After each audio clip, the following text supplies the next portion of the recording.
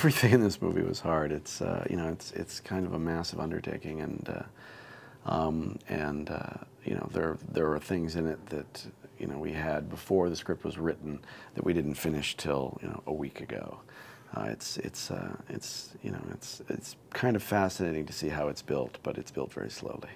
For one thing, you know, it's meant to, you know, give you that kind of exhilarating lift that you want to come back to again and again. And for another, in everything you do, you want to create not just a story, but a world. And in this case, you know, the Marvel Universe does have a world. We may have added a couple, but you know, you get that feeling that you only really get from good science fiction or fantasy, that you know, there's something beyond the edge of the screen, that there's so much more, and then people, you know, they sort of put themselves in that world, and that's what I did when I read comics as a kid, and it's the thing I want to come back to again and again.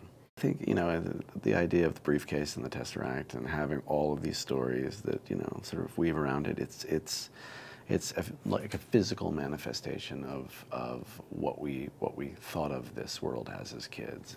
It's all there, you know, and it's all leading towards this one insane movie.